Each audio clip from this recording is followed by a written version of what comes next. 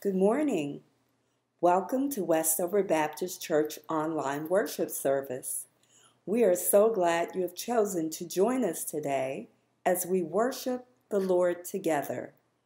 Know that while we may not be worshiping in the same space, God has His richest blessings for you as you view this service. We invite you to download the worship service bulletin on our homepage. Wherever you find yourself in life, we want this to be a worship experience you can depend on for receiving inspiration, encouragement, and support. Now, wherever you are, whether it's at the kitchen table or on the couch, get comfortable and enjoy the service. Our first hymn is number 147, And Can It Be?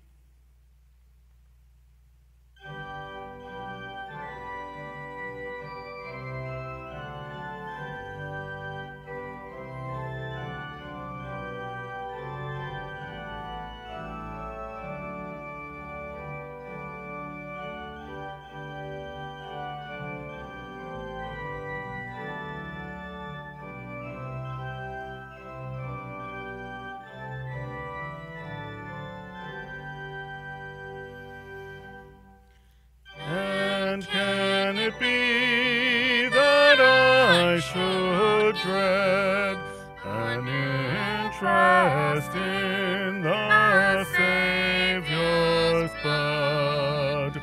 Died He for me who caused His pain, for me who Him to death pursued.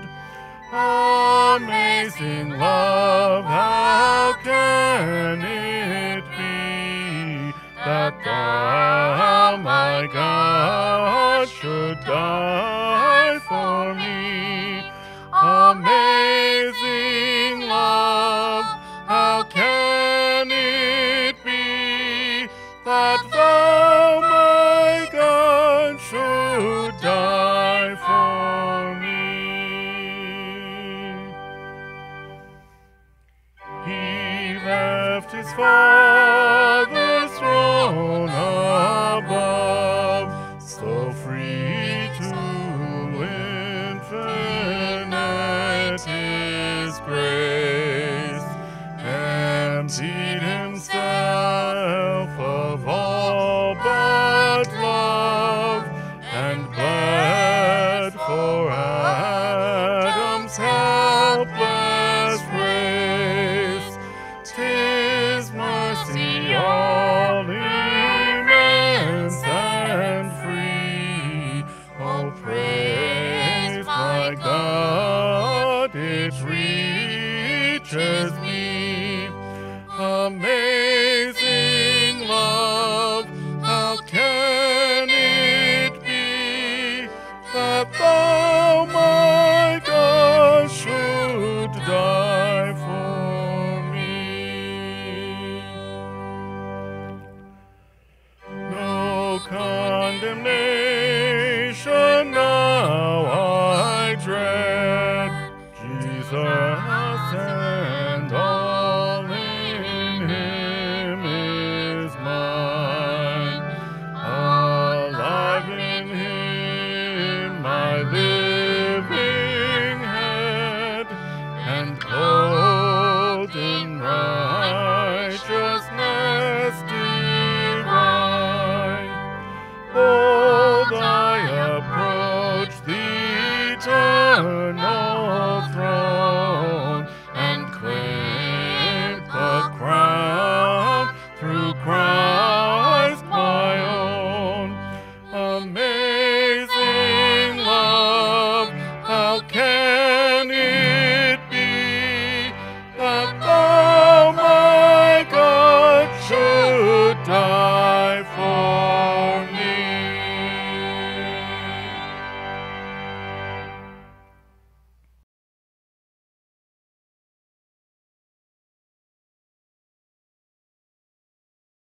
The COVID-19 pandemic has certainly changed each of our lives. And one of the ways it has made a significant change all around the world and here in the Arlington community is increasing the need for food assistance. We have partnered for a number of years with the Arlington Food Assistance Center, and typically we have food drives at least 2 times per year. The need is greater, so we ask that you join us in supporting our neighbors in need and drop off canned goods and non-perishable foods that will be donated to the Arlington Food Assistance Center. The drop-off location is at the church, and the donation box is inside of door 2 on the Patrick Henry Drive side of the building. We thank you for your support. Although we're not able to be on campus for worship service and for our other ministry activities, we do have ongoing expenses to maintain the building, support staff, and provide community support. We are grateful to those who have been able to continue to give during this time. It has been very helpful to us. We are providing several ways that you can give. You can give online or through our church website. If you go to our website, there is a button that is marked Give on the right-hand side of the home page. You can click that button and you are asked for particular information about your gift. You can set up your gift as a one-time gift or a recurring gift and then provide your banking information. Using your mobile phone, you can give by texting. Send a text to the number 73256, and then in the body of the text message, you would type in capital W, capital C, capital A, lowercase r, lowercase l, and the amount of your gift and hit enter. Then a screen will come up and ask you for your banking or credit card information. You may also continue to mail your gift to the church.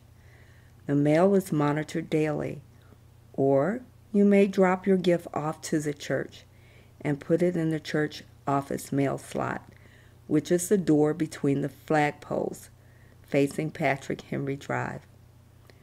Some of you may take advantage of online banking through your own bank and have the bank send a check through the mail. You may use any of these methods to provide your gift, and we sincerely appreciate your support. Thank you. Okay, so many of us have been doing church, well, differently.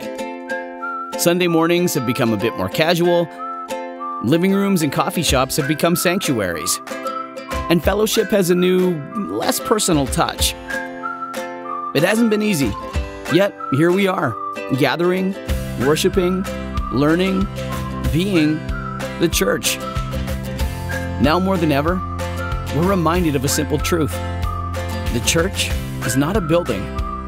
It's the body of Christ. It isn't built with brick and mortar, but with faith and hope. In the midst of uncertainty, our calling remains the same, to share the truth of the gospel with a world God loves. Throughout history, the church has prospered in difficult times, and today is no different. We are still the church. We're just doing things a bit differently.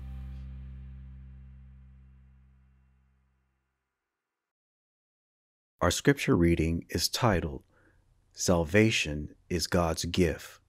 It is taken from the New Testament book of Ephesians, the 2nd chapter, the 7th through the 10th verse of the New Living Translation.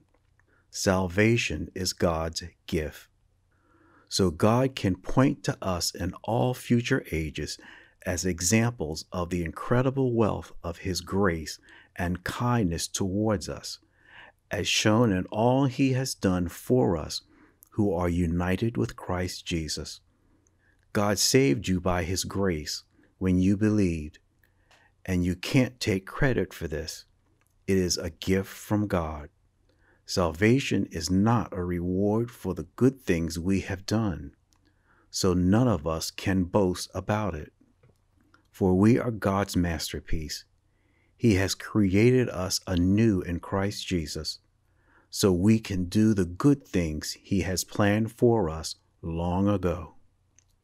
We have salvation through our faith in Jesus Christ. Join together for our next hymn, number 330, Amazing Grace, How Sweet the Sound.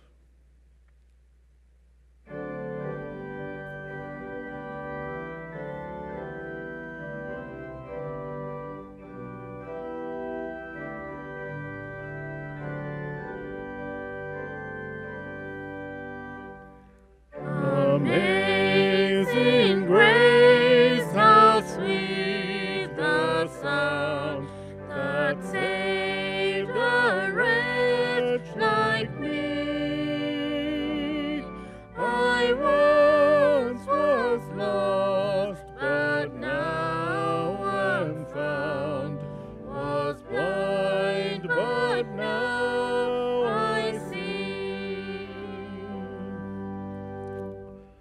'Twas grace that taught my heart to fear, and grace my fears relieved. How precious did that grace appear the hour I first believed.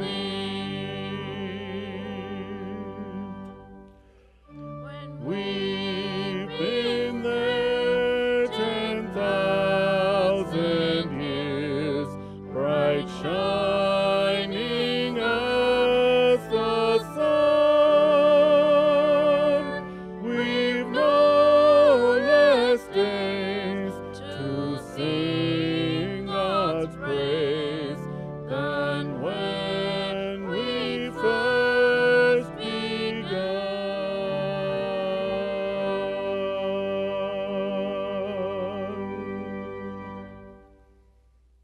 Hello, I'm Reverend Michael Youngblood, Senior Pastor of Westover Baptist Church. I'm really glad that you're here with us today, that you can worship with us. This is a day that the Lord has made. Let us rejoice and be glad in it.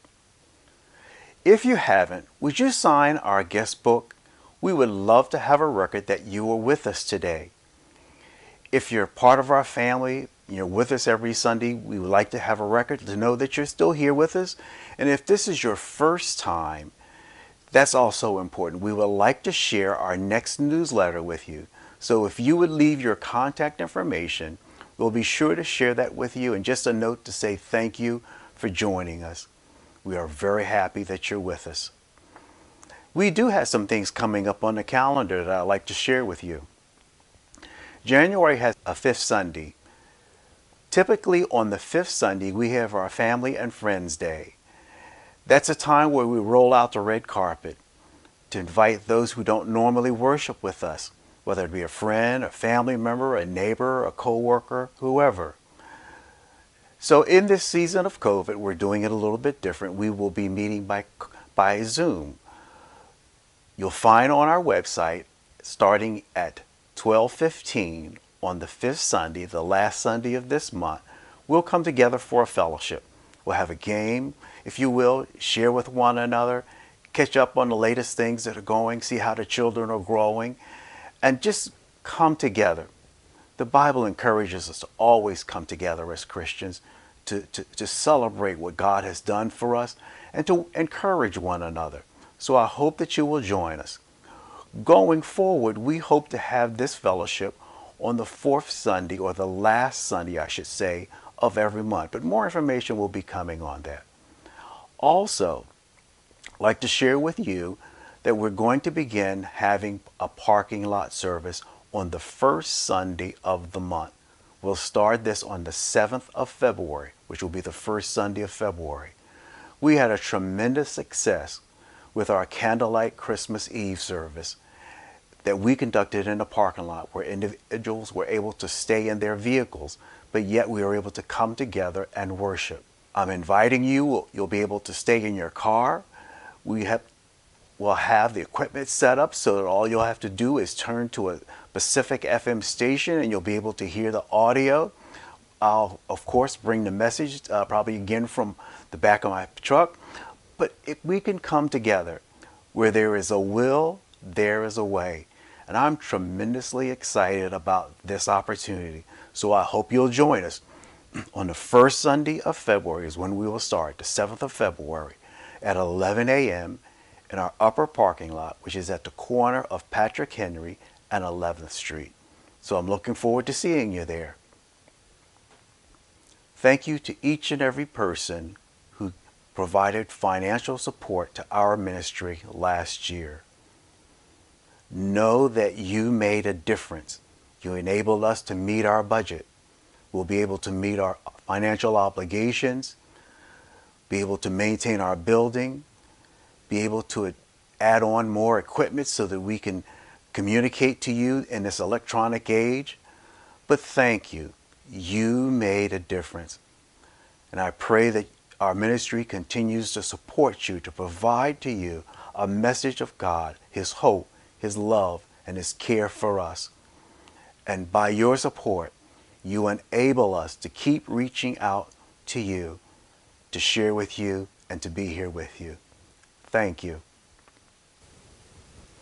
How can a Christian survive without prayer? I think it's impossible. Jesus gave us numerous examples that we can find in the Bible where He prayed constantly and regularly to God. Shouldn't we do likewise? God has given us this medium, this ability to talk to Him and to share with Him because He cares.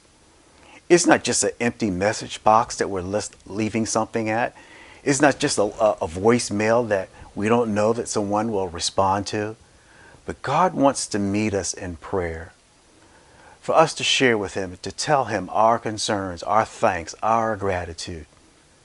That's the type of love He has for us. Prayer is a vital part of our worship experience each time we meet.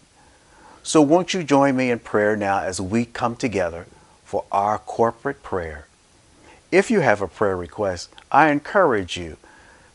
We have a place on our website that you can leave that prayer request. We will gladly join you in prayer, that God will honor your request and that you will feel strength and security from knowing that He cares for you. Let us pray.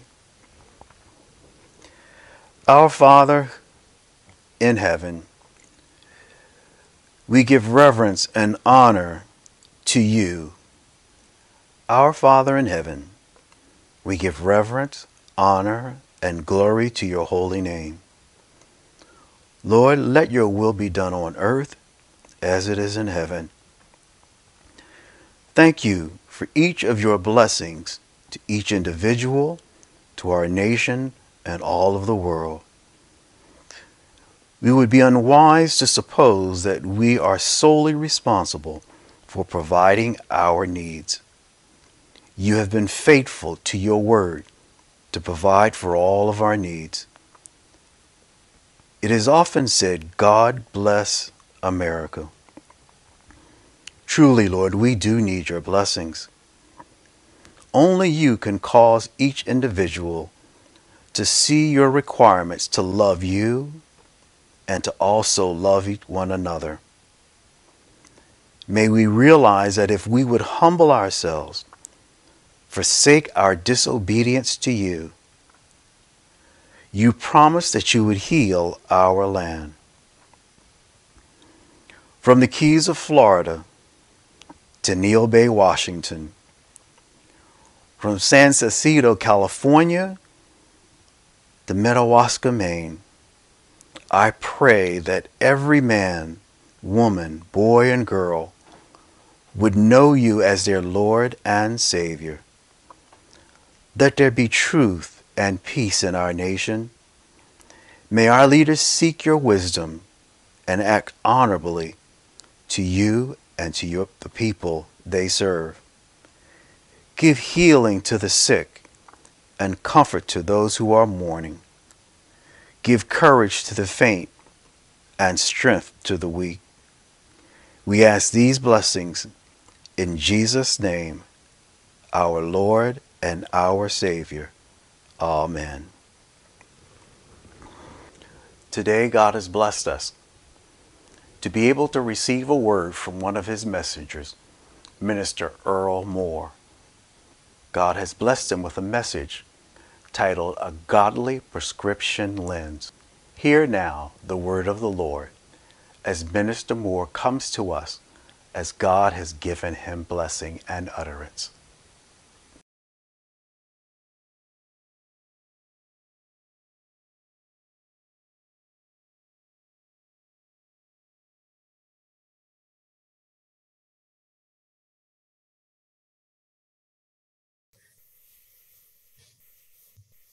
I will bless the Lord at all times, and his praise shall continually be in my mouth.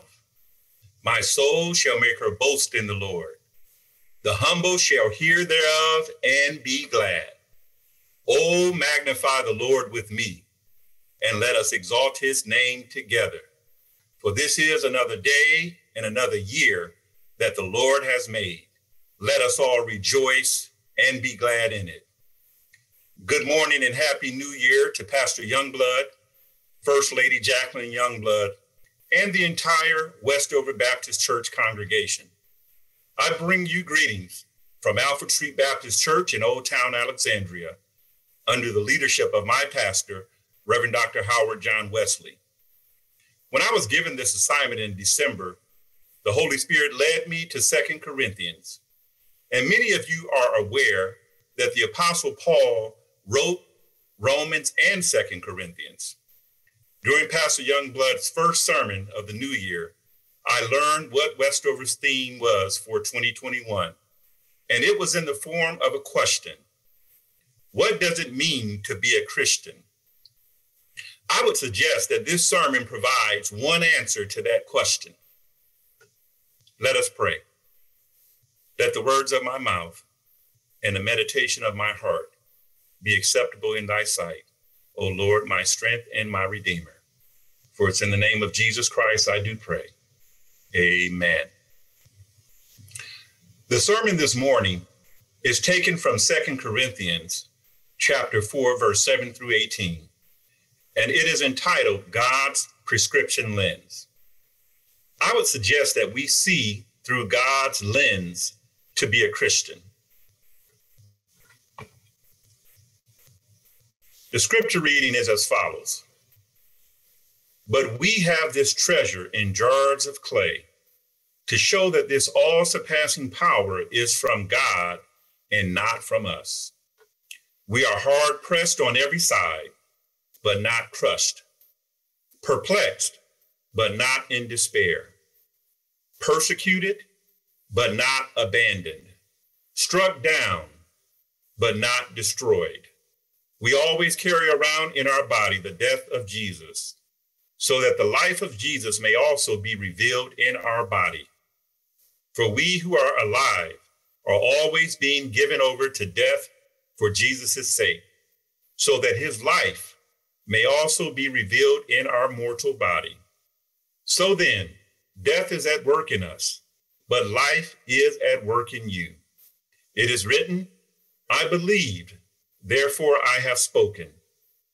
Since we have that same spirit of faith, we also believe and therefore speak, because we know that one who raised the Lord Jesus from the dead will also raise us with Jesus and present us with you to himself.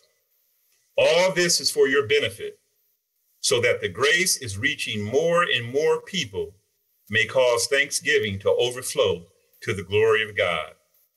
Therefore, do not lose heart. Though outwardly we are wasting away, yet inwardly we are being renewed day by day. For our light and momentary troubles are achieving for us an eternal glory that far outweighs them all. So we fix our eyes not on what is seen, but on what is unseen. Since what is seen is temporary, but what is unseen is eternal. This is the word of the Lord for the people of God. As you can see, I wear glasses. These are prescription lenses. There were a series of situations that culminated, which led me to believe I may have a vision problem. One such situation was as a teenager. We moved to Florida from Detroit, Michigan, and we drove. While in the van with my mother, stepfather, and younger brother, my task was to help read the map and let them know what exit was approaching. This was during the time that GPS did not exist. There was no Google Maps, MapQuest, or Waze. We had what they called a triptych from AAA. You could plan out your trip, and there would be a yellow highlight of the route along the highway from the beginning to the end. There would be multiple numbered maps. Well, my mother became frustrated when we would continuously miss an exit because by the time I read it, we were so close that we passed the exit. Eventually, she started to say, "Boy, I'm going to get your eyes checked." Some of you may have discovered your vision problems while in the classroom, while attempting to take notes from the chalkboard. Maybe it was during the time that ear and eye exams became routine checkups during the school year. Whatever the situation, something caused you to realize that your vision was distorted. I'm sure that those who eventually got a prescription like me have said, "I didn't realize how much I was missing out on." I discovered that I was nearsighted, which meant I could not see things far away. Some people are farsighted and cannot see things close. Some only need reading glasses. Now there are lenses for computer screens, sun glare, and on and on. The reality is that we need a certain type of doctor to diagnose our vision problems. I learned that there are 3 types of eye doctors: ophthalmologists, optometrists, and optician. The level of training, experience, and expertise is different for each type of provider. The ophthalmologist is a medical doctor who has a 4-year degree and then a minimum of 8+ years of medical training. The optometrist has a 3 or 4-year degree and 4 years of optometry school. The optician is trained to design and fit eyeglasses, frames, and contact lenses. If you're going to the eye doctor for the first time or have a history of eye problems, many would recommend that you go to an ophthalmologist. This doctor can assess the signs or risk for eye disease. Some of those risk factors are bulging of one or both eyes, decreased vision, even if temporary, diabetes, distorted vision, double vision. If you have a family history of eye disease, high blood pressure. Now you will be introduced or reintroduced to the Apostle Paul, the writer of this passage, who I would argue is acting as God's ophthalmologist. The Apostle Paul will address some of the risk factors of eye disease for the Corinthians and their need for God's prescription lens. Let me teach it while I preach it, because I know Deacon Frank Jackson here at Westover is an advocate of teaching. Some of you know that there are 66 books or writings in what we call the Bible, which consists of the New Testament and the Old Testament. There are 29 books in the Old Testament and 27 books in the New Testament. At least 1/3 of the New Testament writings are attributed to the Apostle Paul. Some familiar ones are Romans, 1st and 2nd Corinthians, Galatians, Philemon, 1 Thessalonians, Timothy, Titus, and others. Some of you may recall that the Apostle Paul, formerly named Saul, was a persecutor of Christians. However, Paul had an encounter which led him to Jesus. Paul became a missionary, and he established churches on his missionary journeys. Now, Paul was at Corinth for 18 months. And I remember this past Sunday, we had a discussion in Sunday school about evangelizing. Essentially, if you wanted to evangelize to someone the truth, how would you approach it? We threw out many things from about being humble, about not trying to pressure people. But one of the things that came to me after that Sunday school lesson was relationship. We see the Apostle Paul had an 18-month relationship with the church at Corinth. And you cannot evangelize to someone if you don't have a relationship with them. Paul developed relationships. When Paul left or moved on, he would write letters to the churches that he established. These were called occasional letters. Let the church say occasional letters. When there were issues in the church, Paul would write a letter to the church to address the issue. So let me help someone at Westover. Suppose that Pastor Youngblood is a church planter, and he planted Westover Baptist Church here in Arlington, Virginia. He also planted churches in California, Pennsylvania, DC, and other states. While away, Pastor Youngblood heard about some situations at Westover that he thought needed to be addressed while he was away. So he writes a letter to the congregation. Therefore, it is called an occasional letter. The reality of these letters is that sometimes it may seem like a one-way conversation. We don't always know exactly what issues the community was dealing with, and it is deduced from how the Apostle Paul is responding or writing the letter. Let me break it down further. Remember as a child, when you listened in on your mother's conversation. Now, I know some of you were saved from the womb, but for those who were not, we heard Mama respond, but you did not hear what the person said on the other end.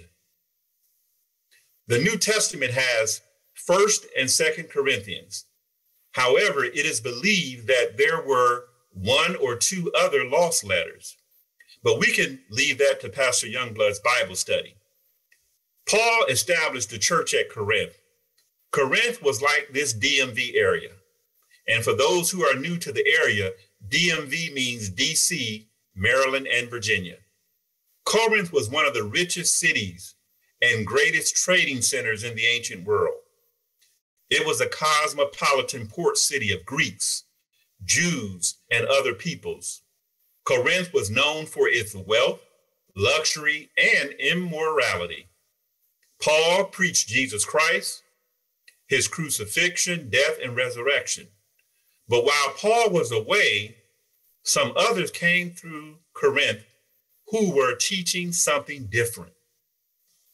There were Judaizers. Let the church say Judaizers. These were Christians who taught it was necessary to adopt Jewish customs and practices. There was even the debate whether Christians needed to be circumcised. Paul was a Jew, and so was Jesus. But Paul taught that nothing else was necessary except belief in Jesus' crucifixion, death, and resurrection. Now, there were those who challenged Paul's apostolic authority based upon Paul's resume. If you know Paul's resume, although he wrote powerful letters, his speech was not very impressive in person. 2 Corinthians chapter 11, starting at verse 16, reads, Paul states that I have worked much harder, been in prison more frequently, been flogged more severely, and been exposed to death again and again. 5 times I received from the Jews 40 lashes minus 1. 3 times I was beaten with rods. Once I was pelted with stones. 3 times I was shipwrecked. I spent a night and day in the open sea. I have constantly been on the move. I have been in danger from rivers, in danger from bandits, in danger from my fellow Jews, in danger from Gentiles, in danger in the city, in danger in the country, in danger at sea, and in danger from false believers. You get the picture, Westover. Paul has been through some things. However, those who came through Corinth, what we call the super apostles, they were pitching a form of prosperity gospel, that your life should be all good if you are truly a follower of Jesus. This gospel sounds like something mighty good to this Corinthian church in a city that's known for its wealth, luxury, and immorality. If you look at verse 7, it says, "But we have this treasure in jars of clay to show that this all-surpassing power is from God and not from us." Typically, when something is valuable, we package it in such a way to indicate its value. When I proposed to my wife, the jewelry box that the jewelry store put the diamond ring in was beautiful. My wife would have been upset if I presented the ring in a Cracker Jack box. Now, some of you may be too young to understand about the Cracker Jack box, but back in the day, each of those boxes had a little toy inside, and that toy was flimsy and cheap, but yet we were excited to get to that toy. You might also remember, even in the cereal box, there were toys in the boxes, but those toys were flimsy and cheap. My wife really would have been upset.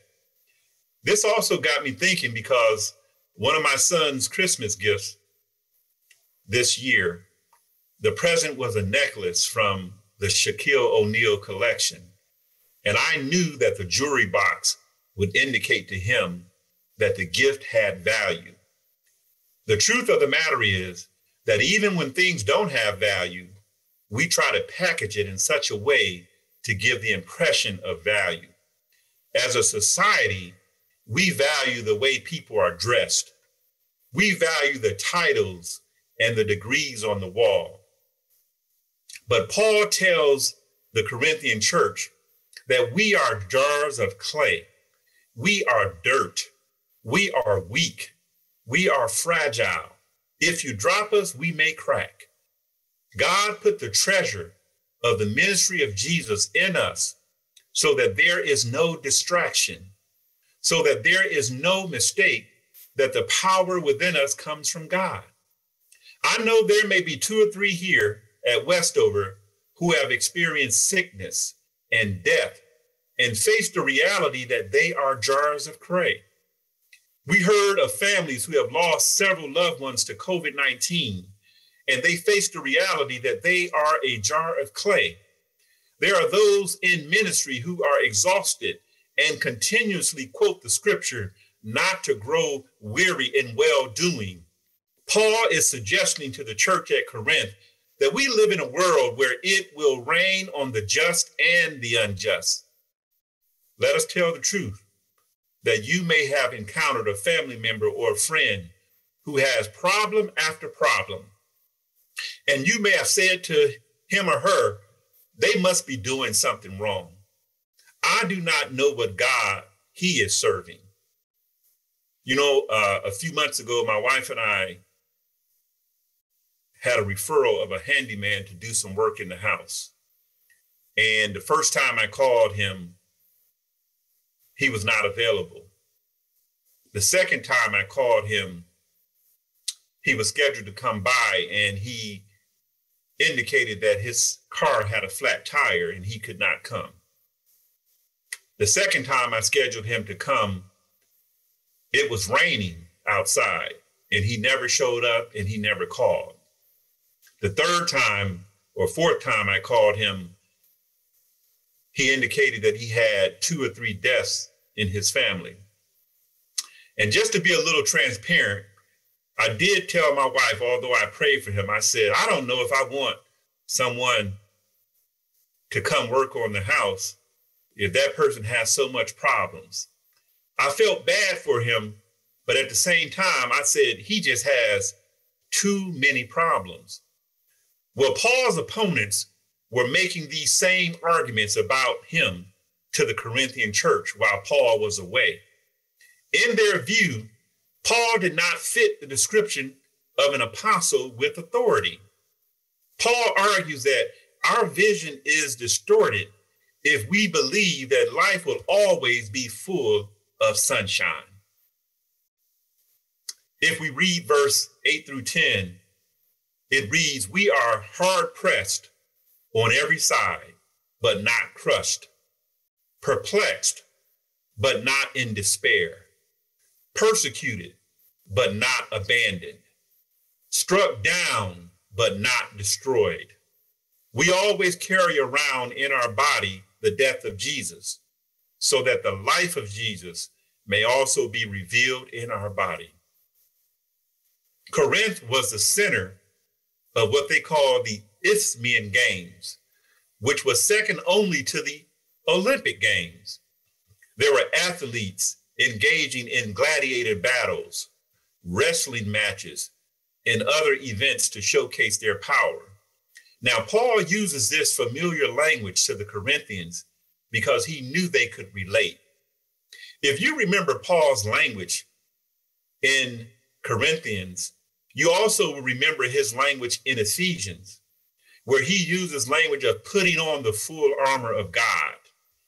Paul talks about the sword of the Spirit, the breastplate of righteousness, the helmet of salvation.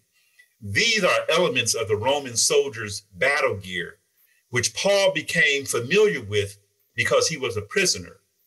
If you look back at Greek art, you will see carved scenes from battles of the games. Paul is painting a picture of what it means to be a Christian. No, it is not all fun and games. Sometimes the problems and issues of life are pressing us on every side, but God keeps us from being crushed. Sometimes we don't know which way to turn or what decision to make, but God keeps us from giving up. We face trials and persecution, but we know God will journey with us and not abandon us. Paul is suggesting that some of the things Jesus experienced in his crucifixion that we will experience also. However, we know the end of the story. It's that Jesus rose with all power in his hand. Paul would argue that a Christian realizes that suffering, like Jesus suffered, is a part of the journey.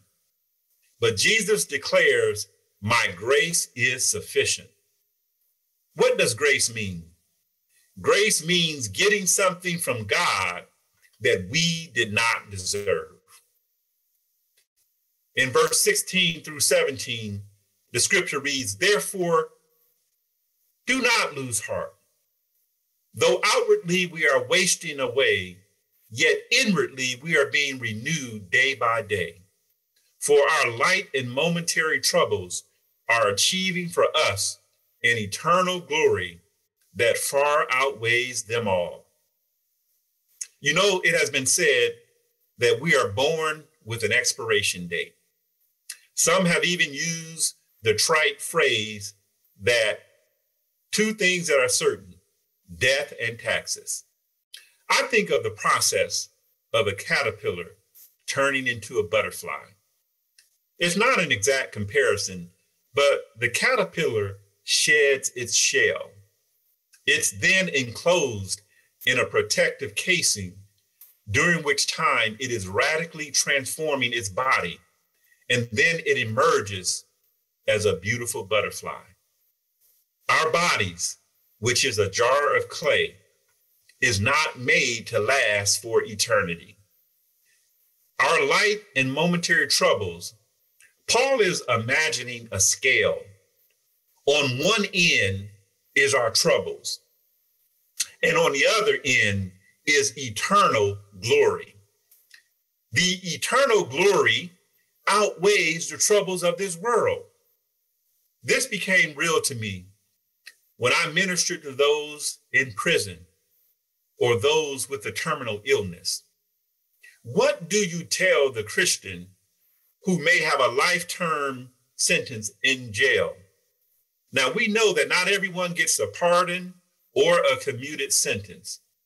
What hope does that person have? What about the person who is ill but suffering in pain every day and wanting to die. There may be someone here today who is ready to give up. Someone who is ready to give up on God because the suffering you are experiencing right now.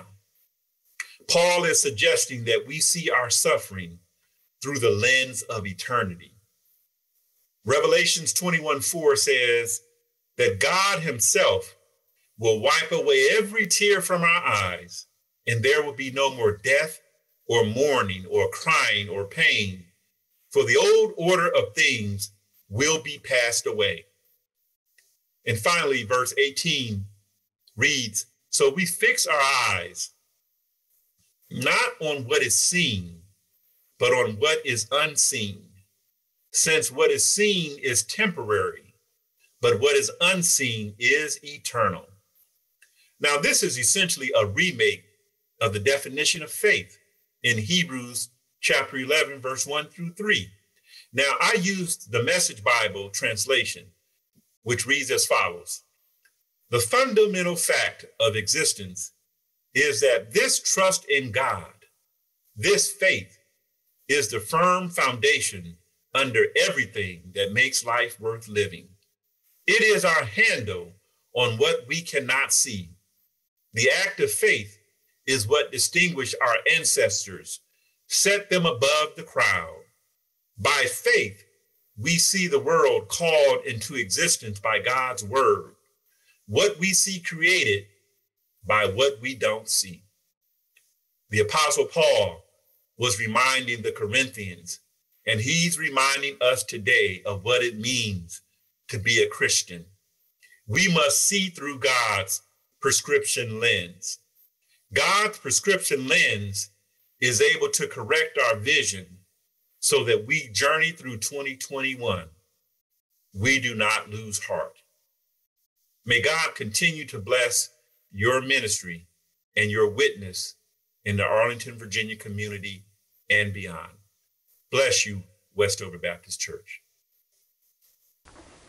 In speaking of the kingdom of God, Jesus often gave examples of he who has an ear, let him hear. For those who don't see, who don't have the insight, he prayed that God would allow them to see that there is a kingdom of God and our requirements. If you have not asked Jesus to be your Lord and Savior, this is an opportunity to open up your heart and your life to him. It's a great honor and privilege to have Jesus as your Lord and Savior.